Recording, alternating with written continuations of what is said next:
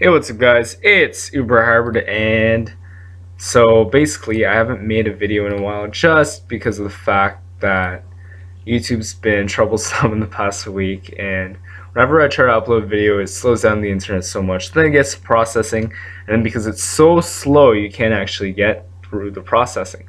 So it's been pretty frustrating, not gonna lie.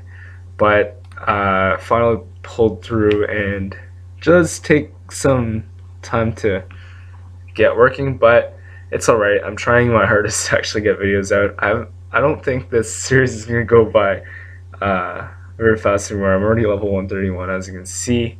So yeah, that's good news, I guess. So basically what I'm doing here today is showing you guys my new farming spot, which is at the 10th anniversary event. The weapon I'm holding, obviously. You need to be a guardian to do this.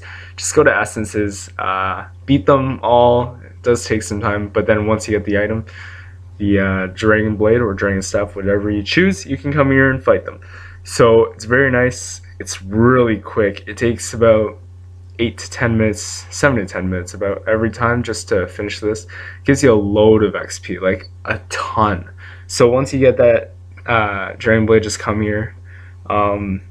It's a breeze. Like, these are really easy monsters and doesn't take much time at all to beat, and it's great for farming. Anyways, so you see that I'm level 130 and I'm using dual pole Lala. The last time I updated you guys I was like level 110, and it was like a week ago. So I'm progressing really fast, and most of that, well, not most of it, but a good chunk of that is from golden gift box XP scrolls. But I don't just go on and buy golden gift boxes just for the scrolls. It's mostly to get the items. As you can see, I do have 2 Polalas, and I do have Warlick's orb now, Oblivion sphere. But once I got those, basically I saved a lot of commons, and I got a couple rares saved up. Basically I've been using it only on scroll of XP, but then I realized I'm dry on gold, so I really need to start using it on gold instead of XP. And I want to slow down. I don't want to hit 150 that early. I mean, it's not even the end of the month, and it's first month, level 130, 1 or 2 as I'm making this commentary. But yeah, I guess that's pretty good. Might be some record or something, but it's big thanks to golden gift boxes. I'm definitely going to be slowing it down a lot. Big thanks to people like Thor, BBFM, been guiding me through like some of the new things I don't know and helping me get the items. As you can see, I just need to tell you something about the dual pole Lelas. Basically I changed into a mage, and that's been very helpful as of late.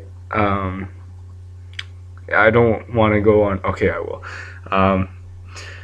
So I got 2 Polalas and 5 golden gift box openings. They're both ultra rares, and I bought 10. First 5 I already got 2 ultra rares. I was so excited. Like, I was hyped, so hyped about it, and I changed into a mage as quickly as I could. Like, untrain all my strength and train back all the intellect, and let me tell you, that took forever.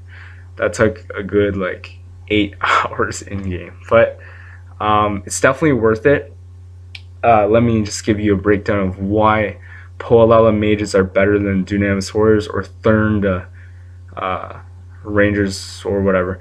So the biggest thing is that Poalala has an MP upkeep for the guest.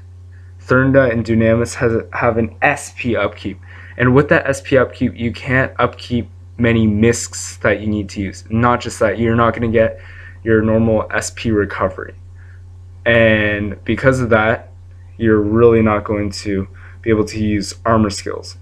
With Polala, you basically get free SP. Like, you're never going to run out. And thing about Dunamis warriors is that their armor skills are primarily converted to range damage. So Polala, I mean, Dunamis doesn't actually boost it, but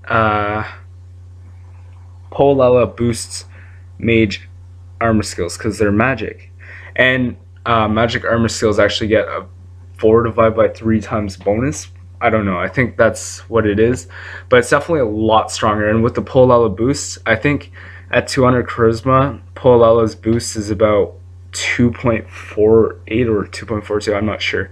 And for Dunamis, it's 2.02. So your auto attack warriors are basically just a bit stronger if you're using double Dunamis, but dual Polala does like compete with that. It's just auto attack is almost as strong. And thing about mages is that you got so much mana, you can also cast spells. Like you got options for that too.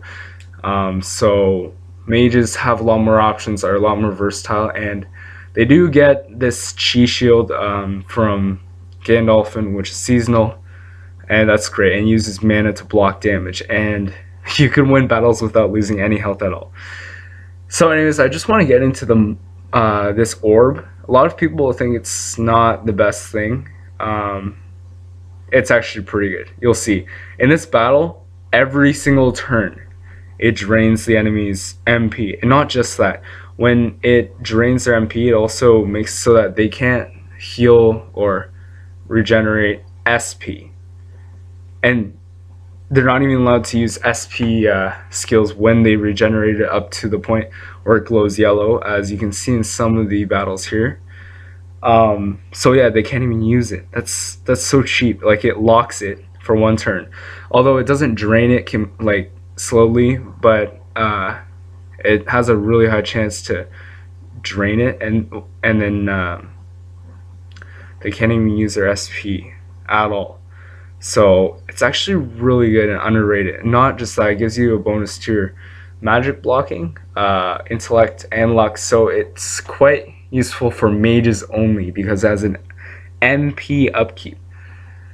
So it's kind of unfortunate for warriors. Rangers might actually be better than warriors now because Thernda boosts range, and as we all know, ranged armor skills will be boosted by Thernda, which is great. So yeah, sorry for all you warriors. I'd suggest changing to mage if you don't have another account. Anyways, I did make another character recently, upgraded to X Guardian. It's like level 9 as I'm making this commentary, and basically I'm just gonna make it a Dunamis warrior because I already have called Dunamis and a bunch of melee weapons, ultra rares and rares from golden gift boxes. I'm just gonna transfer over when lockers come out, and yeah, it'll be a pretty nice warrior build. So I guess that's that. Anyways, as you can see, this quest is very easy. I didn't really use much strategy, and it's basically defend against the element, use the Dragon Blade, except against the Gallon. Don't use the Dragon Blade against that because it has 0% modifier for Void. Anyways, thanks for watching, guys, and as always,